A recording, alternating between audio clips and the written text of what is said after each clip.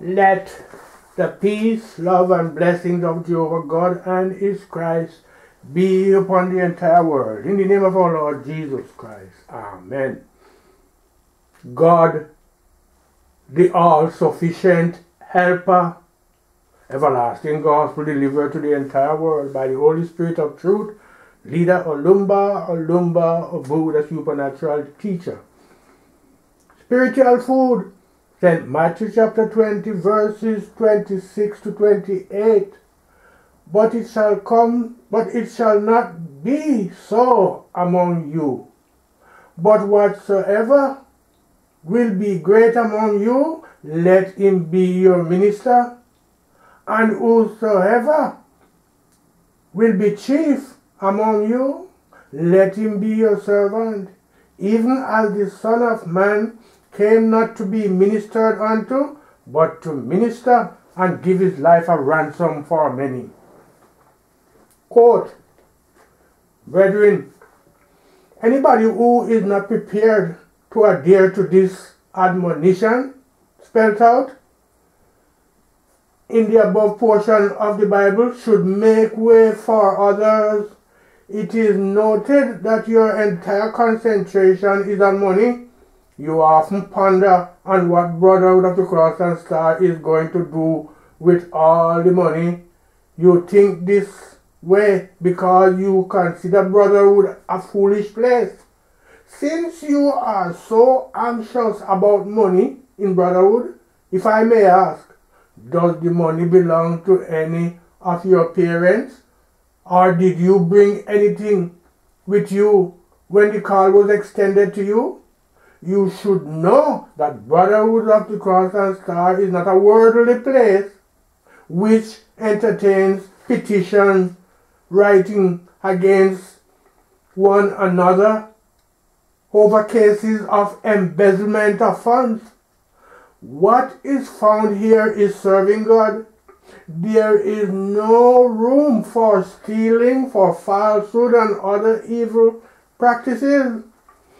Nobody has gone to South Africa since her emancipation from the claws of apartheid. Also, Liberia has again resumed another warfare because of ignorance. It is our duty to go to all these warfare areas like Burundi, South Africa, Egypt, and other places to spread these tidings within this time. However, there is great joy among the children of Brotherhood of the Cross and Star because, according to a local proverb, a child cannot be beaten by a masquerade when his father is in the arena. The inhabitants of Burundi and other warring areas are my children. Because of the criminal activities of the churches, the inhabitants of these war-torn regions have denied the existence of God.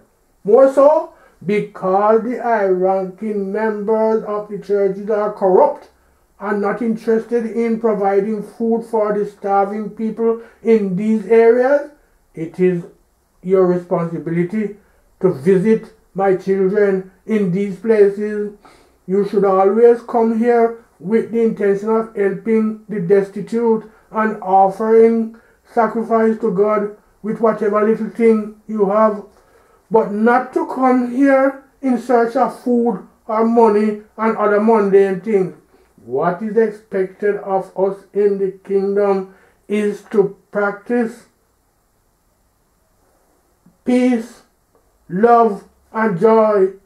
Since we have been redeemed, we are advised also to help other people to come to this glory.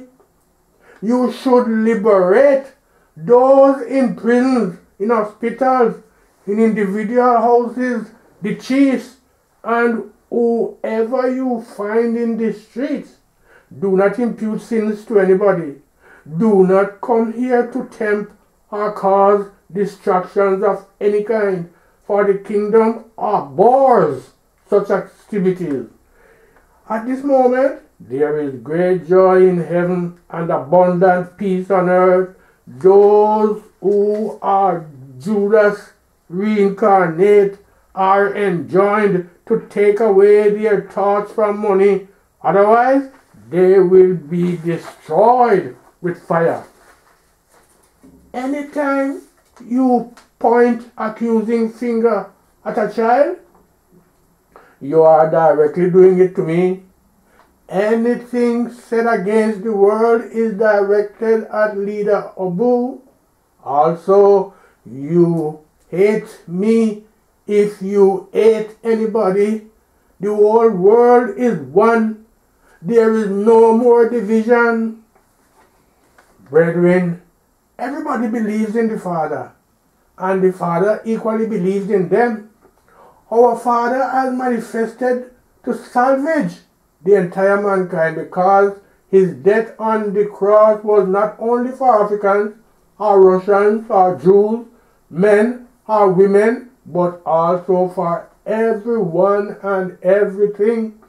The entire humanity is saved, and there is no child of perdition in the whole world. The Father's weapon is love, which is employed to overcome every opposition, to restore peace in the world, heal us, restore joy, and bring about salvation. The children of the kingdom should therefore coexist in peace, in love, and harmony. This is my commandment, that ye love one another as I have loved you. Greater love hath no man than this, that a man lay down his life for his friends. Ye are my friends, if ye do whatsoever I command you. Henceforth I call you not servants, for the servant knoweth not what his Lord doeth, but I have called you friends.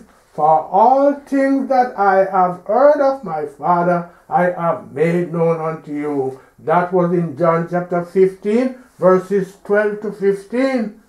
Brethren, the testimony of our brother from Zaire was a confirmation of what the Father said about the hardship experienced in that country, which has resulted from lack of belief.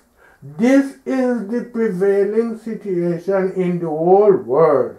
Mankind is likened unto Saul because of their distrust in God. The inhabitants of the world would have experienced an atmosphere of peace if they have lived in the presence of God.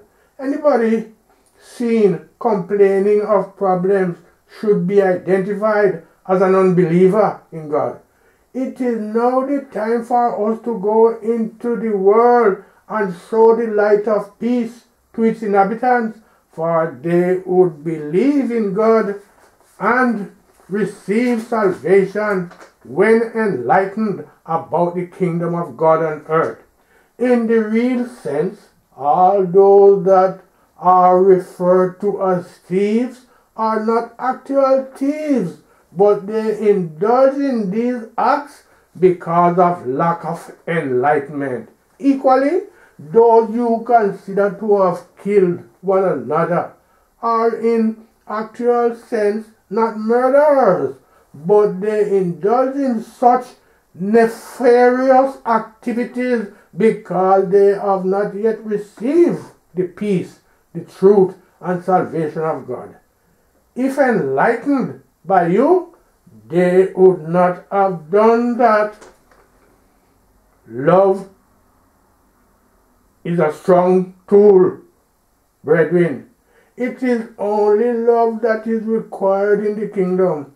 If you possess brotherly love and exhibit it to people in the world, this would convince everybody that you are my disciples and will bring salvation to the whole world.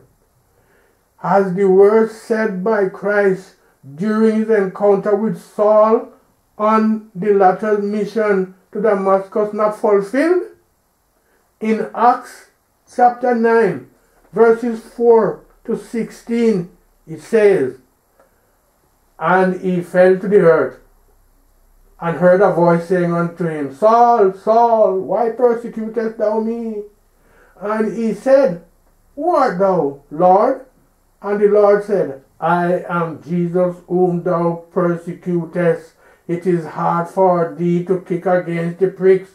And he, trembling and astonished, said, Lord, what wilt thou have me to do? And the Lord said unto him, Arise and go into the city, and it shall be told thee what you must do. And the men which journeyed with him stood speechless, hearing a voice, but seeing no man.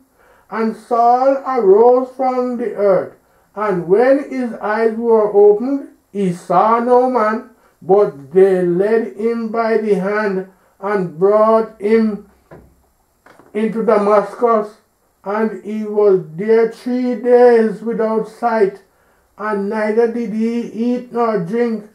And there was a certain disciple at Damascus named Ananias, and to him said the Lord in a vision, Ananias? And he said, Behold, I am here, Lord. And the Lord said unto him, Arise, and go into the street, which is called Straight, and inquire in the house of Judas for one called Saul of Tarsus. For behold, he prayed, and had seen in a vision a man named Ananias coming in and putting his hand on him, and that he might receive his sight. Then Ananias answered, Lord, I have heard by many of this man how much evil he hath done to thy saints in Jerusalem. And here he had authority from the chief priest to bind all that call on thy name. But the Lord said unto him, Go thy way, for he is a chosen vessel unto me, to bear my name before the Gentiles and kings and the children of Israel. For I will show him how great things he must suffer for my name's sake. Brethren, who have been able to accomplish what Saul did? No person in the world has been able to achieve similar feat like Saul. When he became converted, henceforth all those categorized as sinners, as murderers and thieves are my stools. These set of people and the whole world at large were like Saul. But the Father in his mercy has transformed them from Saul to Paul. You have been asked to go, for the Father is always before and behind you. He is omnipresent in rivers, in seas, in mountains, in the heavens, in hell. He is the wind, his volcano, and the rest of the phenomena. You do not have any problem so long as you carry out the Father's work. The Father has put a stop to falsehood and deceit. The Father is the sole owner of all governments, all departments, all armed robbers, murderers, various races, both black and white, the children, men and women. Spiritual chorus. O blood of the Lamb, O blood of the Lamb, if I should use my blood to lay foundation, no power will be able to destroy my hand, the work. Brethren, our Lord Jesus Christ died because of me, because of you and the entire world. That is why he has showered abundant life, peace, blessings on everybody, and we now live in absolute oneness. There are no longer problems in the whole world. However, what appears to be a problem is your persistent loitering in my presence. You are implored to scatter abroad and disseminate the good tidings of the new kingdom to all the inhabitants of the world, so that when they believe, salvation will be extended to them. An illustration on God's omnipotence. Brethren, I want to use this story to drive home the theme of this gospel. And at the end of this illustration, you would certainly realize that even when you do not seek God, God seeks for you.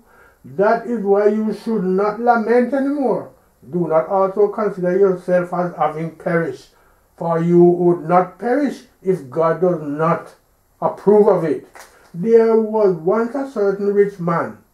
After a time, his riches suddenly vanished, and nobody could reveal the source of his misfortune.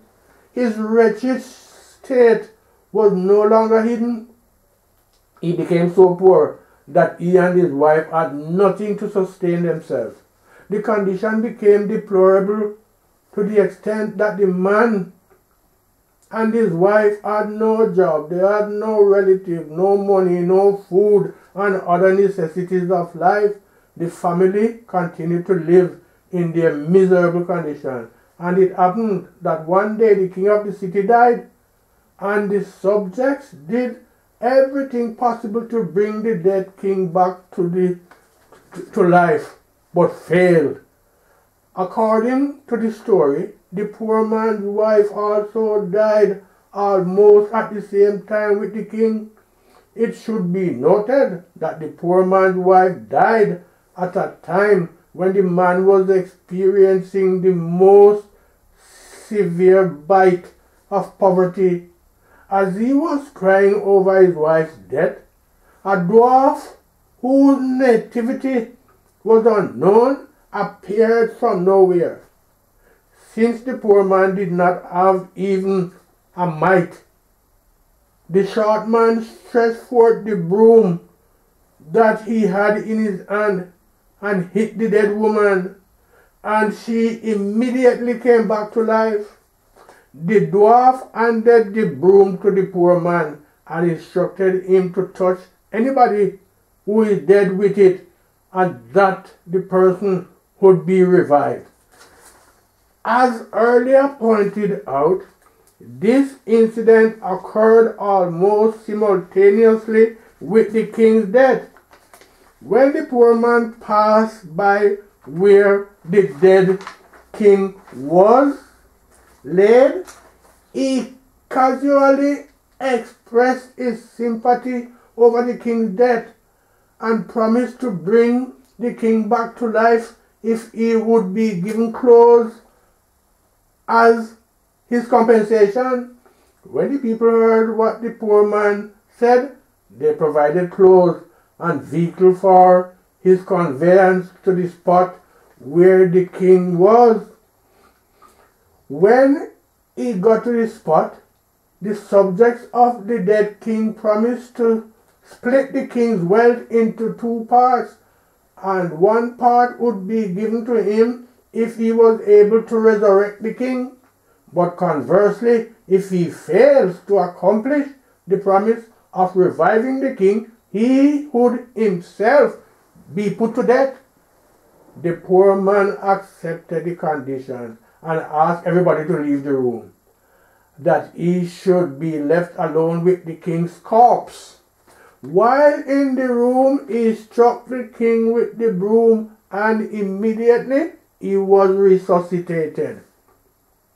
From this illustration, it can be seen that what is impossible with man is possible with God. Most of you easily lost hope in God.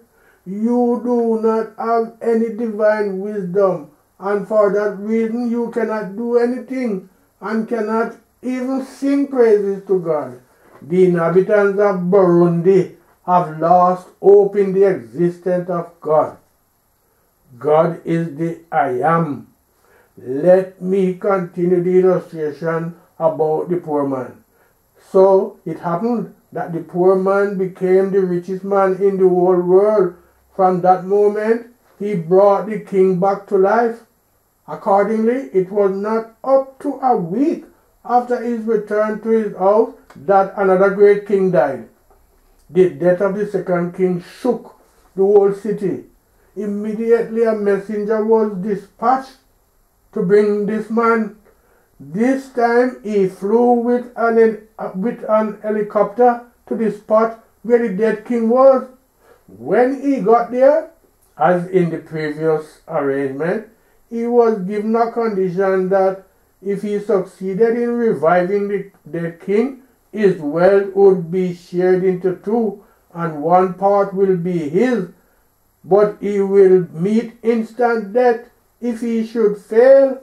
After accepting the conditions, he struck the dead king, and he was revived. And the subjects of the dead king adhered to the agreement. One part of the king's wealth was given to him. At this point, let us ponder over this sudden change in the condition of this man. Did he engage in stealing, in doing menial jobs or education in order to amass so much wealth? Also, did he apply his wisdom so that he is so wealthy? This is to demonstrate how wonderful God is. He is omnipotent. Furthermore, it was not long that another king passed away. This third king was the greatest among the three kings. The man was again invited, and this time he went to the spot with a private helicopter. There is bound to be some temptation in whatever everyone does, and it is also said that woe betides whosoever it comes true, for it would be better for such a person to have a mighty stone tied around his or her neck and be drowned in a deep river.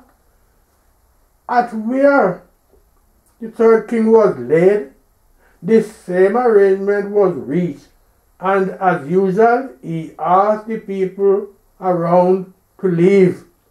Then he struck the corpse gently with the broom, as usual, but to his greatest amazement, the king remained dead. He repeated it, but the king was not revived. At this point, the short man was very confused. Meanwhile, a lot of people were outside waiting for him. After 1 hour, the crowd rushed into the house and discovered that he could not bring the king back to life. He was eventually killed and buried that night. Brethren, since God is merciful and does not desert his beloved people, just at that moment the dwarf appeared again with another broom. He struck the grave open and revived the dead man with the broom. When he had been resuscitated, the dwarf narrated what happened and why his broom was unable to raise the third king. The dwarf disclosed that the man's wife had changed the broom, and that at that moment his wife was enjoying herself with another man at home,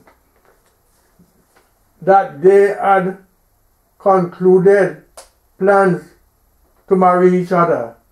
He was asked by the dwarf to have nothing to do with his wife anymore, and that he should throw his wife from the story building so that she would die.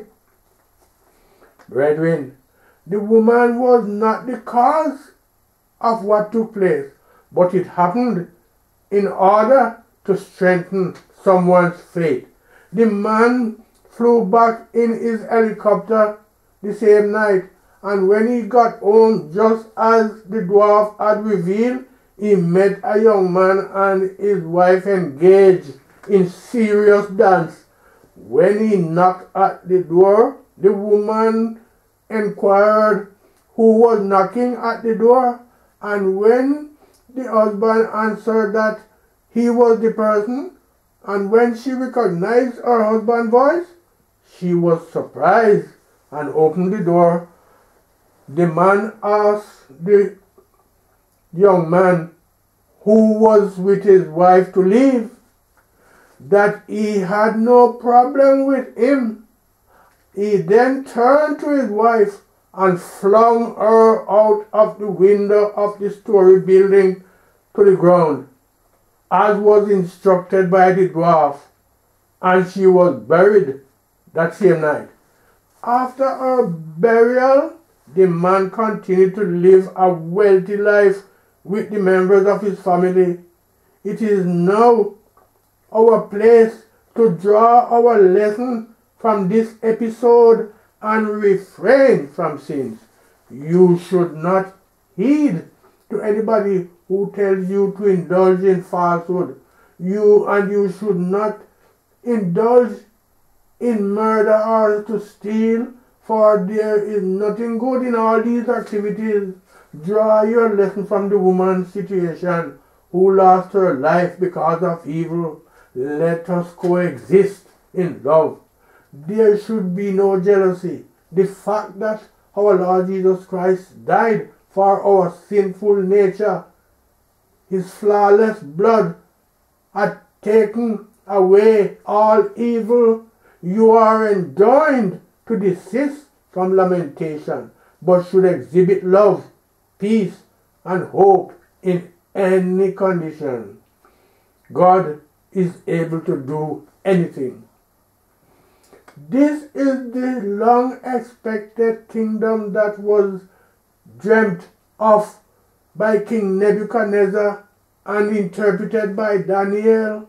This is also the kingdom that John saw and was spoken about by our Lord Jesus Christ. This is the fullness of time, and that is why you are advised not to have hope on anybody but the Father. You should surge ahead in accomplishing what is good. Brethren, I do not want to be tedious unto you.